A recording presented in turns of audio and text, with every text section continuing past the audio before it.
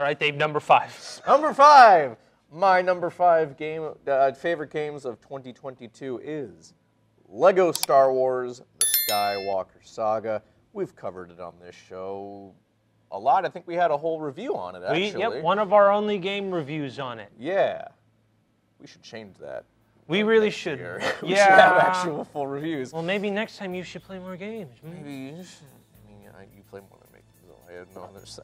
Yeah, that's what I thought. But yes, Lego Star Wars. I'm a big Star Wars fan. It's a nice family-friendly version. It's not that the actual movies are not family-friendly. They are. But this is one you can play, and there's Legos, and there's funny jokes and memes. Yeah. Yeah. It's solid. It's good. It's a lot of fun. I really, they were really talking in the development cycle. They were really hyping up how, the exploration in the game, and honestly, they knocked it out of the park. Oh yeah, it was great. I'm still like blown away by the exploration in that game. It's incredible. But yeah, Lego Star Wars, number 5. Number 4 for me. We're talking Metal Hellsinger. Now, as you all know, I love a good shooter game. You do? I do. I like a Doom every now and then. I like a Quake. I never would have guessed it. I like what's a shooter? Rage? I was expecting that to go, but I love shooters. Metal Hellsinger. You're here. I love shooters and I love rhythm games. And Metal Hellsinger, they're like that. Yeah. That's their whole mission statement. It's a shooter where you have to play to the beat of a song. And dang if they didn't go all out on the music. You guys know we nominated that for our best OST in the DC Emmys Awards show. Go check that out right now. Yeah, it's out. Yeah. Nerd. Because they got like full on like established artists to play on these tracks. Yeah. You got, off the top of my head, singer of Refuse, singer of Dark Tranquility, singer of Ginger, singer of Trivium, System of a Down, the second singer of Arch Enemy, Alyssa White. It's Luge, whatever. I don't know. And I feel like there's one more we're missing that's really big. But yeah, it's star-studded. Yeah, and it's good. It is admittedly a little. It takes a bit getting used to because any other shooter you can just spray and pray exactly, but with Metal Hellsinger you gotta be a little conservative. You gotta bum bum bum bum or bum bum depending on what weapon you're using because they got reload times, and those are the ones that really kind of threw me off. I'm like, oh, I gotta wait. I gotta. So that took a little getting used to, but it's still a lot of fun. And once you get a hang of that combat, it is supremely satisfying. Only thing I really don't like about it is that the boss fights they're not that great. I mean, they pretty much reuse the same fight over and over again, and the same song over and over again, which is a little disappointing. Other than that, it's really cool. I love the design aesthetic. Mm-hmm. It's a great looking game. And yeah. Number 4. All right. Number 3. This is 6. 3. Gotta give it to Gigabash. I mean, people have been clamoring for remakes of the Pipeworks Godzilla trilogy, which is all fine and good. Straw Monster Melee, great game. Save the Earth, great game. Unleashed, not so great game because it was on the Wii and we used the terrible motion controls. That's okay. But Gigabash, and there have been spiritual successors in the past, but I feel like Gigabash is the one that's really went above and beyond. And that is not even because they just released the DLC with a bunch of Godzilla characters.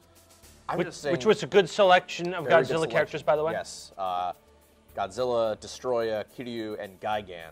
Good choices. Very good choices.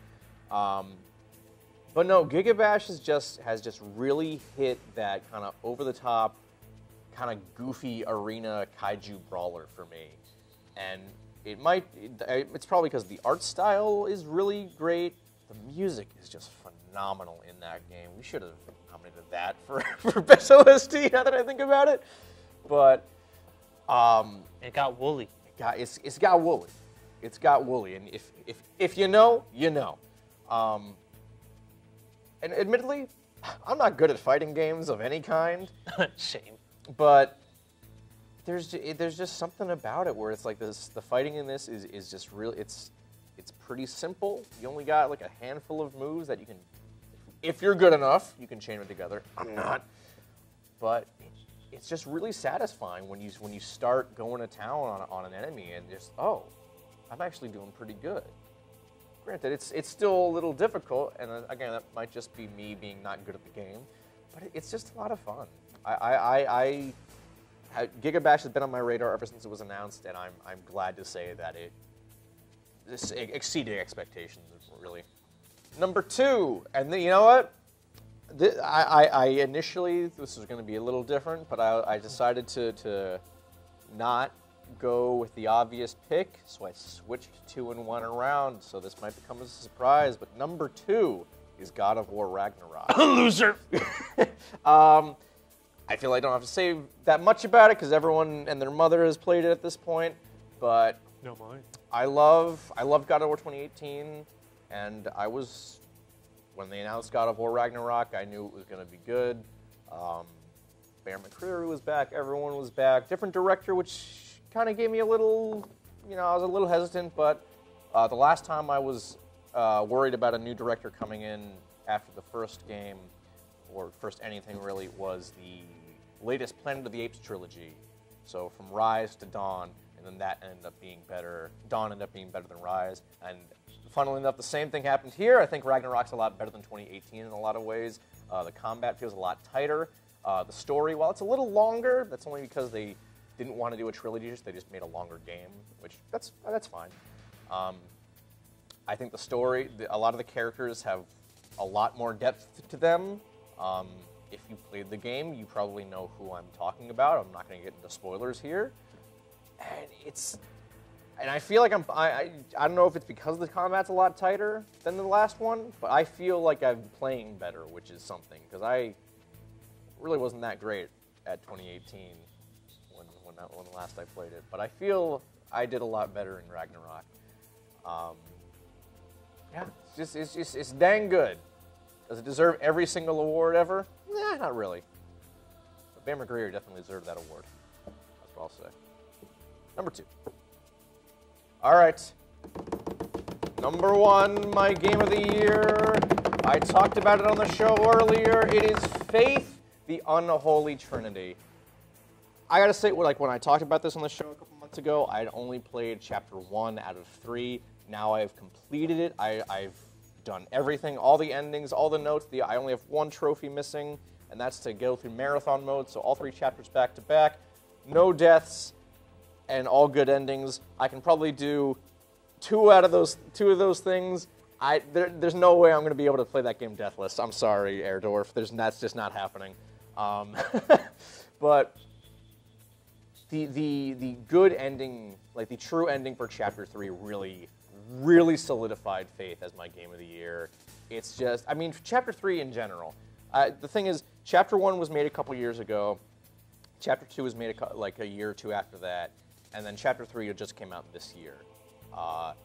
And you can really see the progression in game development through those chapters. Chapter 1 is very short. It's very to the point. Chapter 2 kind of opens up, and then Chapter 3, just blows you out of the water with some of the puzzles and, the optional boss fights. And it's legitimately incredible. Like the elevator, everything with the elevator.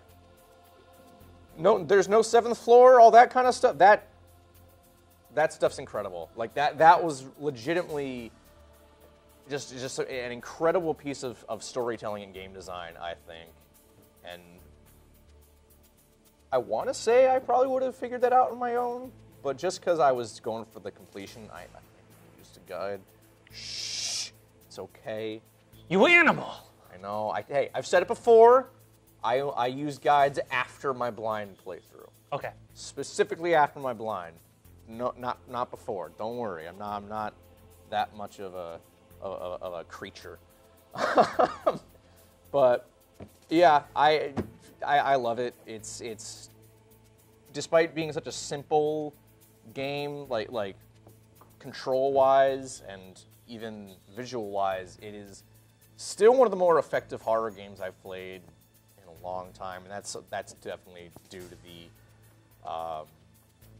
the nature of the rotoscope cutscenes. I mean, that's like one of the coolest things I've seen in a horror game for a while is those rotoscope cutscenes.